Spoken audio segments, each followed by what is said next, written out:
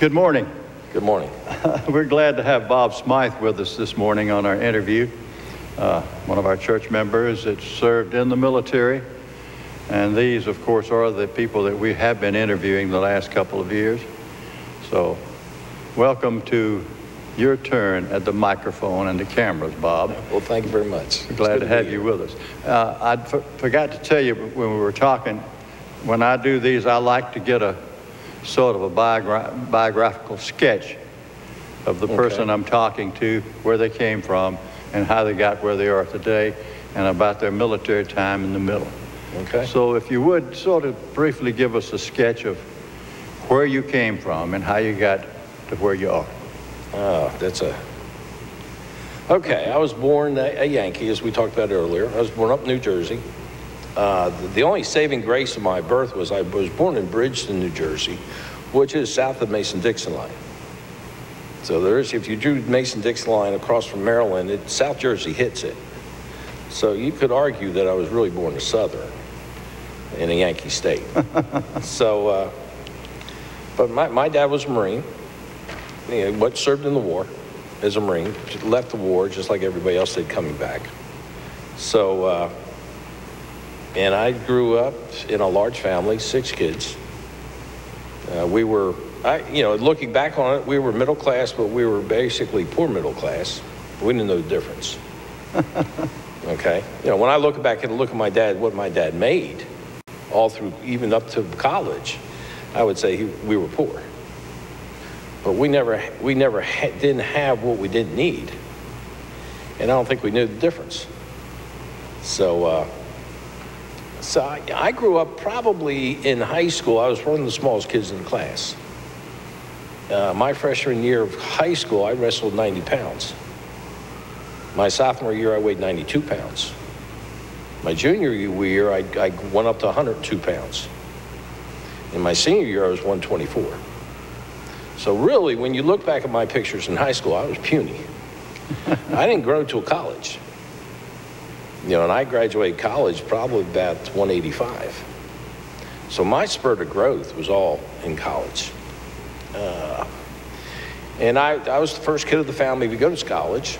My dad was not a college type of individual, but I was kind of, I always thought I wanted to be an FBI agent. So to be an FBI agent back in the 70s, you had a pre-law degree or you had to have an accounting degree. So I went to a business school, Rider College, up in Trenton, New Jersey, just north of Trenton, and to be an accounting major. And my freshman year there, it was very obvious to me I couldn't understand accounting. So I had to shift out of that. But in my freshman year of college, I was drafted. I was the last year of the draft, Vietnam War draft. My number was 46, and they called up to 57 that year.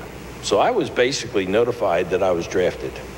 And then all I did was I went into ROTC at the college to get a college deferment, and they readily accepted me. So that's where my military experience started.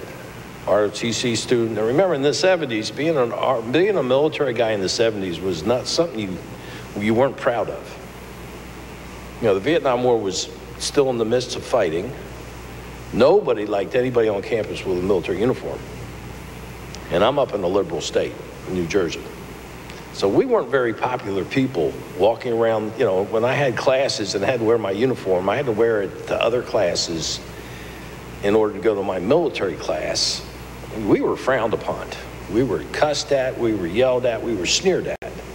So I call it was the ugly American. It's not like now where it's kind of cool to be in the military. I was in the days when you just wore boring OD green, wore a baseball cap. It's kind of no flair. So, in my freshman year, the military authorities came to me and basically offered me a scholarship to pay my college tuition and books, which I readily accepted, but that obligated me to 6 years of active duty. So, graduate, I'm fumbling here. So, once you get on RTC, you start thinking about what branch of service you want to serve. And I was kind of a gung-ho type of guy. So I was really leaning toward infantry. To me, I don't think there was any other choice. Just because I was always a war enthusiast. So the first step for me to get trained was, in our college, every January you had an elective. You took time off to do one course for the whole month of January. And it worked out to where I went to airborne school my junior year of college in January of '74. So got on a Greyhound bus, came down to Fort Benning, Georgia, and that's when I was really introduced to a non-collegiate environment NCO. Meaning the collegiate environment NCOs we had on campus were kind of toned down. I was at airborne school. I was in the real Army school. I was confronted with drill sergeant, airborne, attitude, arrogant, we got it, you don't. You know, in the military, especially in the infantry, you've got legs and you've got airborne. And it's kind of like, as I say in the military, you wear merit badges. You know, if you're airborne, you're hot stuff. If you're not airborne, you're looked down upon. And I imagine every branch has got the same thing. You know, the more merit badges I call that you get, you know, and that's how people size you up. They look at what's on your chest. Wow. You know, today it would be, do you have that combat arm? You know, if you show you've been in combat, you're hot stuff. If you haven't been in combat, you haven't cut your medal yet, you're nothing. So I graduated airborne school. It was a very great experience. You know, when I went into airborne school, I was afraid of height. When I came out of airborne school, I couldn't care less. So airborne school probably was one of the first initial boosts of morale and maybe confidence. Some people might have said cockiness, and I wouldn't disagree with that because I think I came out of airborne school very cocky. You know, when being an airborne person, you're kind of half crazy. Let me ask you a question now about airborne school. Did you go through airborne school while you were still in college in the summertime or after you finished college? No, still in college in the wintertime. Oh, okay. It was January '74. I didn't graduate until May of '75. Okay. So it was a special program. You know, airborne school's 3 weeks or 4 weeks. I was off for 4 weeks, and it just worked perfectly to where I could go to school and still get 3 college credits.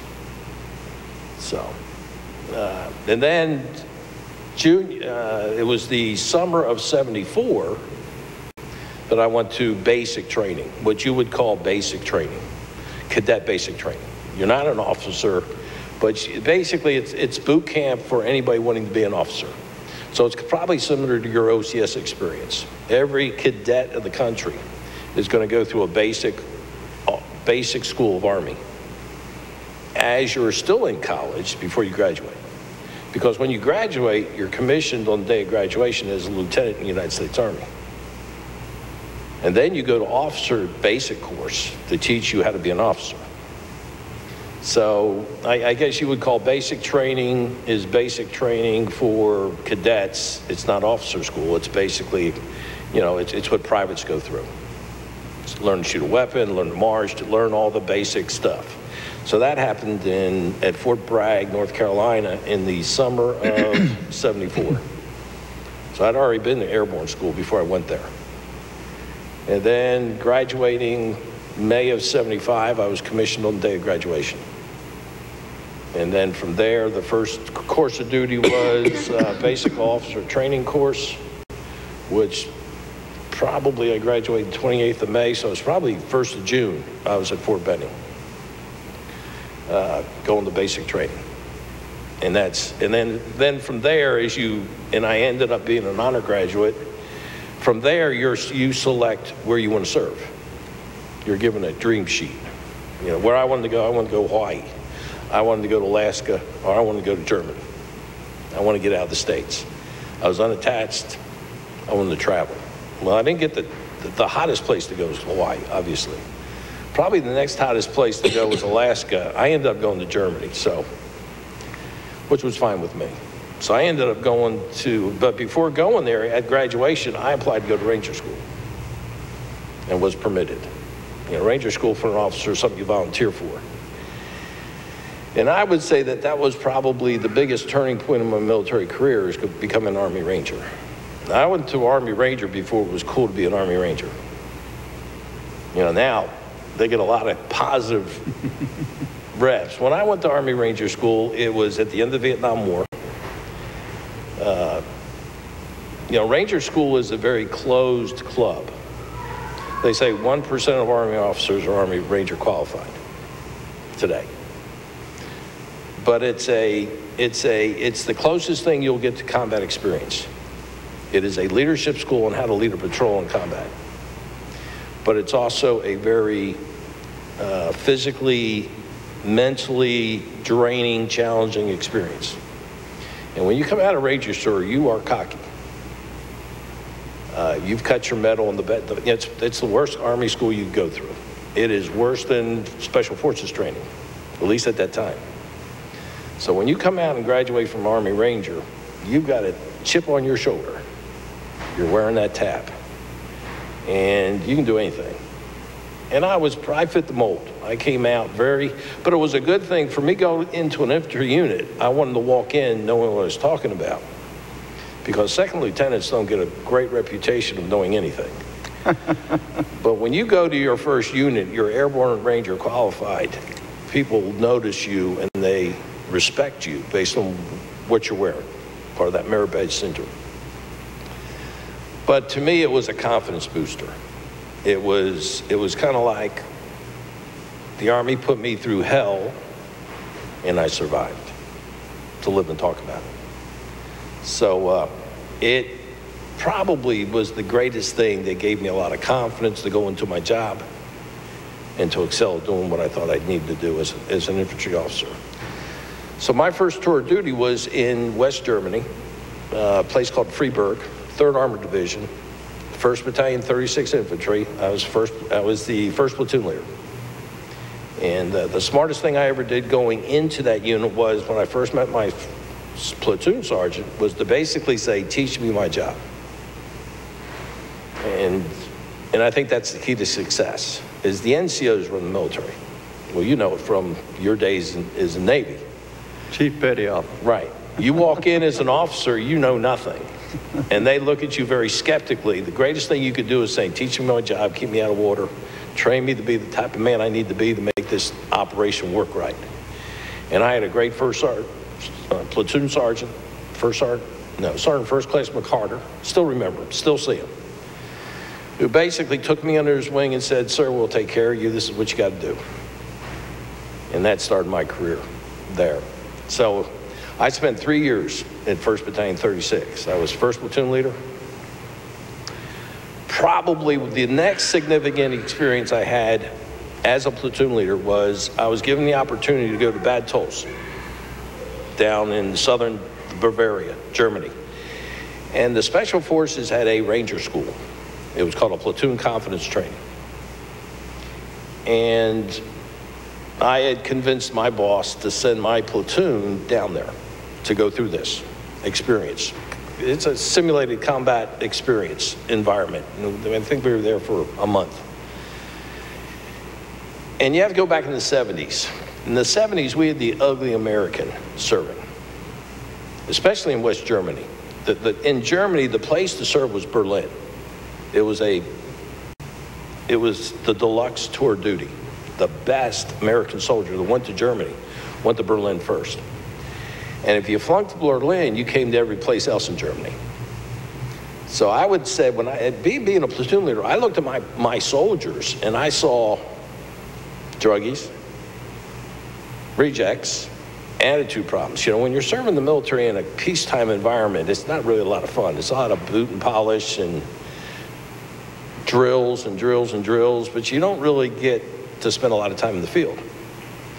Well, going down to Bad Tölz, to the platoon, that was all combat intensified training.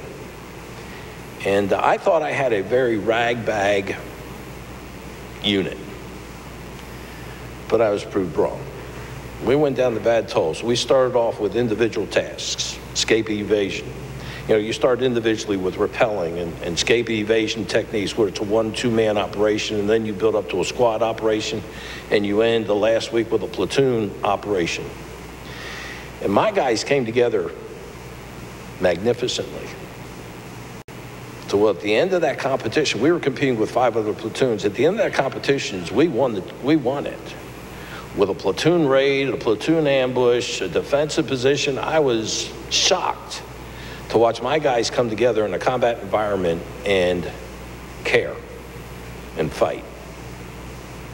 And it taught me a valuable lesson in the American soldier. The American soldier in a peacetime environment of, you know, they're just crazy. They're wanting to get into the field. Mm-hmm. They want to get into combat. And so I walked away from that experience very much impressed with the ability of the American fighting man, and which has carried me through to this day. I mean, it just put us in the environment, put us when the chips are down, and the American person, the American male, will rise to the occasion. And they made me proud. So it was a very great experience to see that. Are you still in the reserves? Oh, no, I left. Okay, so let me continue. Okay. So after being a platoon leader, I promoted to first lieutenant, ended up being a combat support anti-tank weapons leader. In those days, we had the tow missile. I was in mechanized. I was in Germany. You were mechanized infantry attached to an armored division. So I was in a mechanized infantry battalion attached to the 3rd Armored Division. And in the time we were there, we had our sector. You know, back in those days, the Soviet Union was big and powerful, and we had our sector zones of defense. And we would always go up and basically go through mock war drills. And basically, we knew that anybody that was in Europe, if the Russians ever attacked, we were going to die in spot.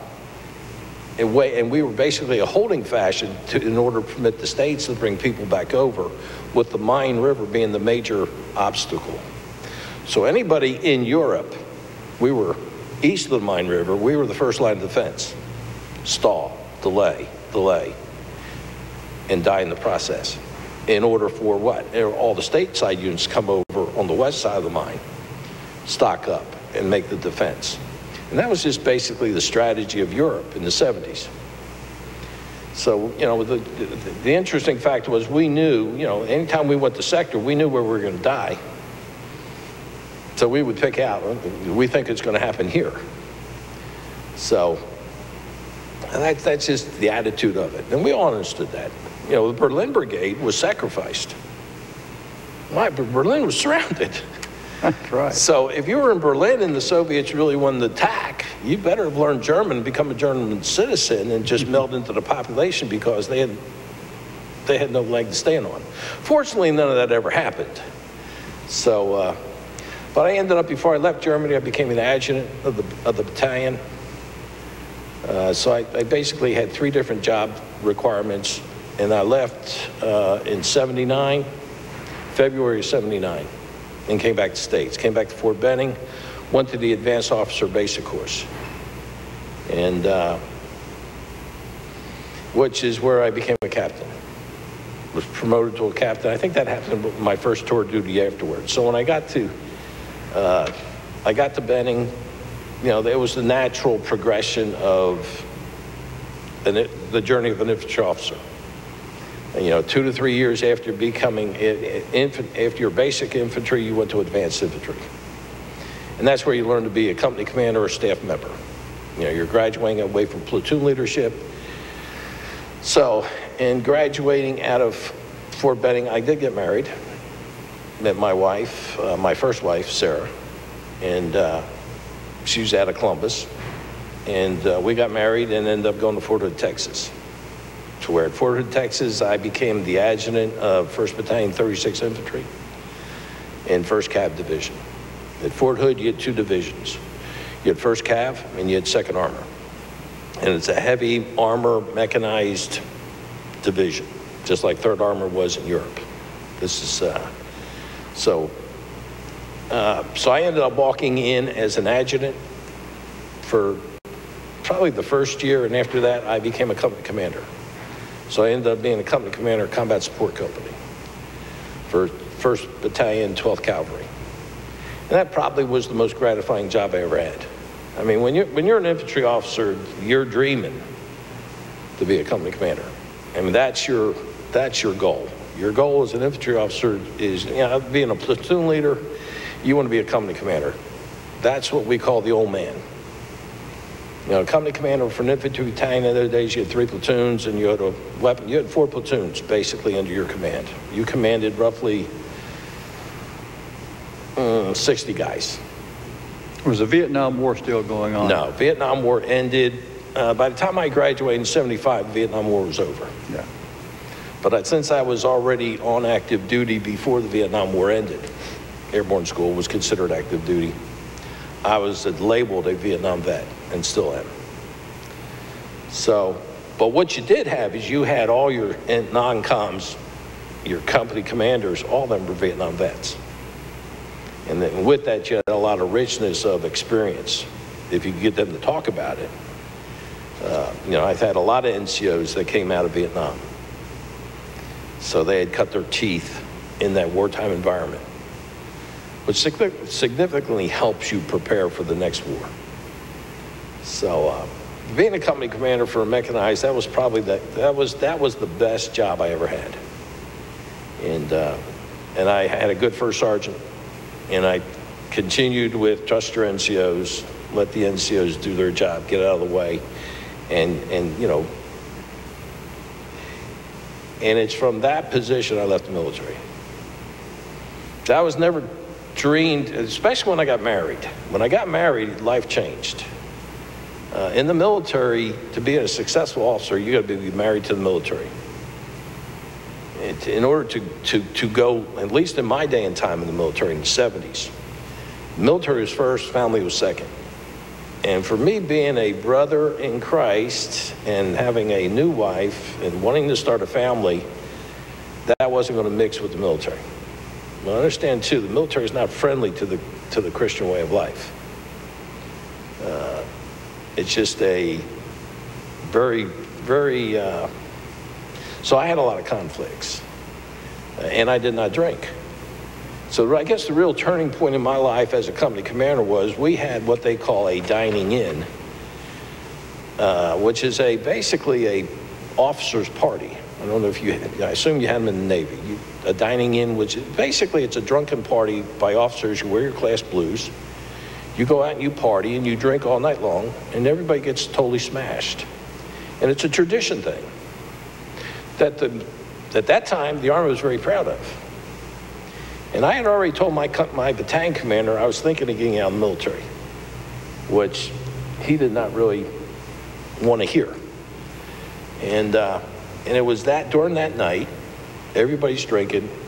2 o'clock in the morning, I was one of his company commanders. He calls me over and says, Captain Smythe, could you support doing a dining in like this? And he was drunk enough to talk to me. And I said, no, sir, I couldn't support it if I was in his shoes as a battalion commander, because I don't drink. I don't see the value in it. And he looked at me and he says, basically, you need to get out of the service then, because you need to support the honor and the tradition of these type of events. And that was a way of the Lord confirming to me that says it's time to leave. So I left Fort Hood, Texas as a company commander. And what year was that? 81. And ended up with starting the corporate life. I took a job with Mobile Chemical out of Rochester, New York, in the plastics division, and basically started and moved from there to Shawnee, Oklahoma.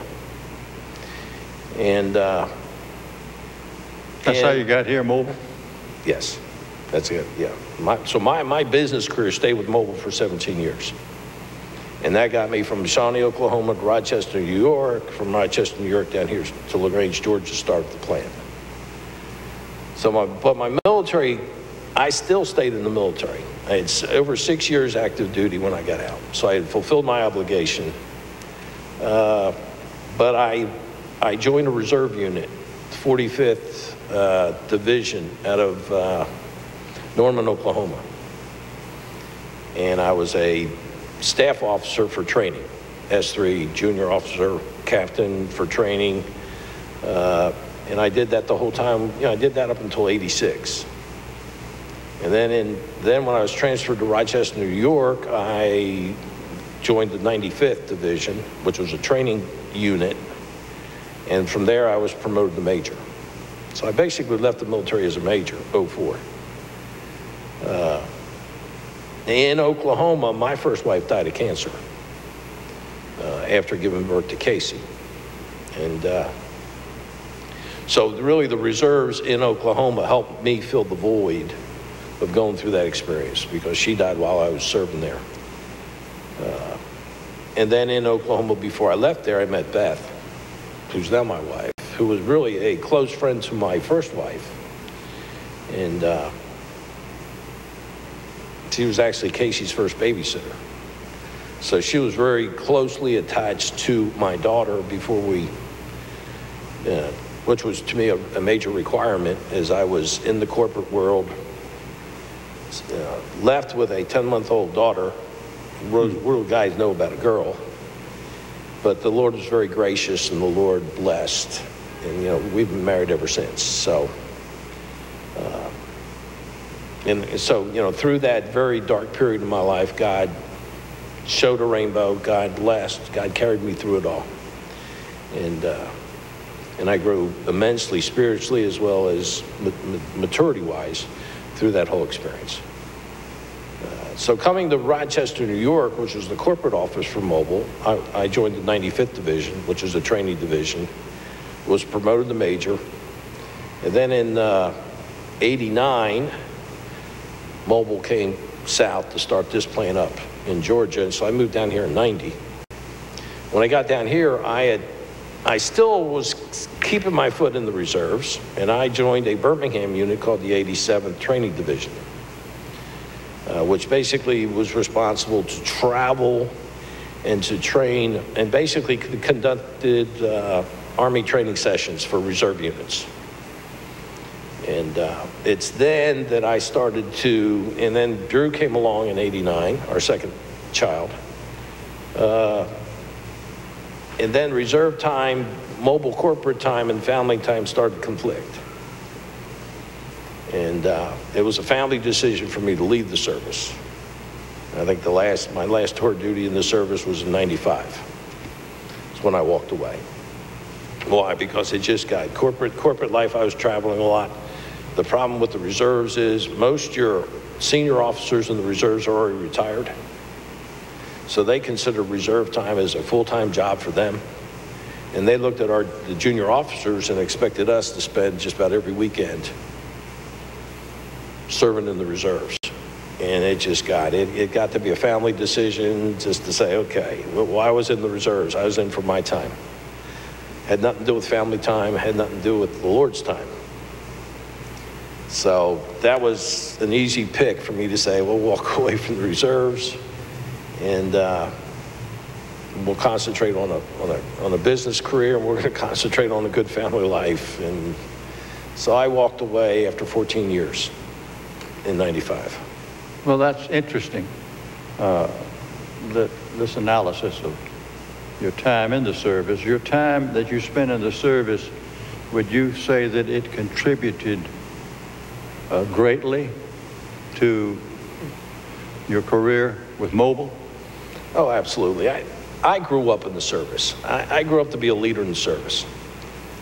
One of the weirdest feelings in life is to be a young second lieutenant and have grown men walk up and call you sir. It takes a while to get adjusted to it. Normally, I grew up calling anybody older than me sir. But the military, the military will groom you to be a leader, meaning somebody who is comfortable making decisions, taking risks, leading men, getting in front, speaking. All those things I did in the military prepared me for corporate life. And that was one of the main things Mobile was looking for at the time I got out, was they were looking for military officers to come in with that experience, because they figured you had a significant advantage over any type of college grad person coming right out of school. So, yeah, to me, the big experience of my military life was Airborne School, Ranger School, being a company commander, and being very successful. When I left the service, my commanding officer, Lieutenant Colonel Fishback, was really trying to groom me to be a general's aide. which is a good ticket to punch. You get to be a general aide, you get attached to a general, you'll go places very high. But you become a shoeshine boy. Yeah. General aides are shoeshine guys. You know, and I couldn't see my role as doing that at all.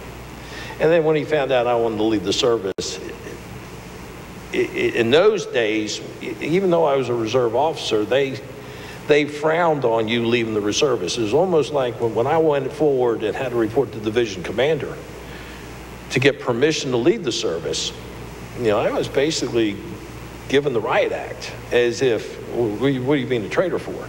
How dare you leave the service? You know, it's almost like I was rejecting them in their career, where it was not true. It was like, thank you very much. I enjoyed my time of service. I am a American citizen fighting serviceman. I did my time honorably. I want to move on in life. So you didn't get to a point where your obligation as far as active duty ended? No, I went beyond that. Okay. I went beyond my active duty time. Okay. So I was on the fringe of continuing to go on. You know, when you went to the advanced course, you had a couple of you had some more time you had to, but my time was over. And I had to ask permission to leave the service. So, you know, I basically was serving for the good of the service. You ask permission to leave it, they approve it, they let you go.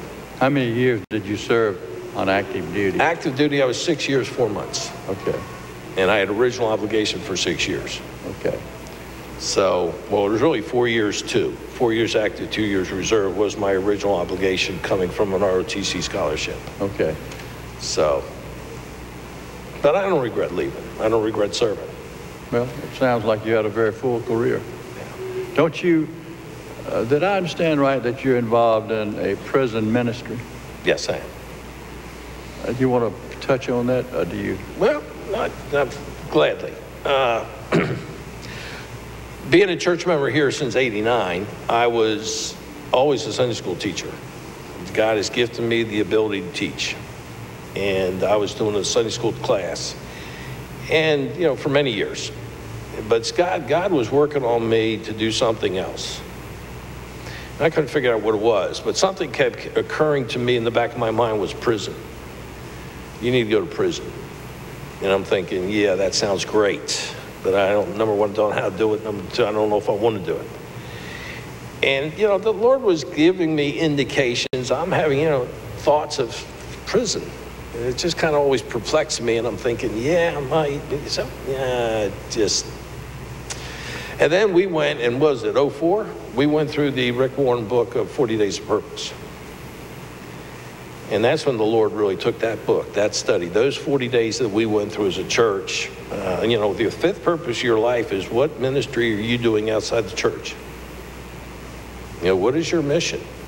You know, you got a ministry in the church, but you also got a mission in the world. And that's when the Lord took that knowledge and slapped me upside the head, and it came out, prison is where I need to go. So from 04 on, I basically, the first thing I did was call Donnie Turner as the sheriff and said, Donnie, I'm being led to go in the prison ministry. I don't know what that means. I don't know where that goes, but who do I talk to? Because I was being obedient to what I thought to be was the Lord's calling, and it definitely was. And he said, okay, these are the people you got to call. So I called them. Basically, I had to fill in an interview. I had to sit down and interview with them and give them my testimony. And my comment to them was, they said, what do you want to do? And I said, well, I don't know what I want to do. I said, where do you need me? So they said, well, we need you to do a trustee Bible study on Sunday nights. And I said, okay. So by the time I contacted Donnie Turner, and the day I walked into the jail, it was 2 weeks later, which is a very rapid process. It happened so fast. And I've been in the Jude County Jail doing a prison Bible study for trustees since 04. So I'm in my 10th year. Oh my goodness. So it's pretty much well under the radar screen. Is it just you, or do you have others help? It's just me. Just you. 2 years after that, 04, 06, I again in my prayer life went back to the Lord saying, what else can I do? And then he directed me to go to work release. So I basically go into 2 jails every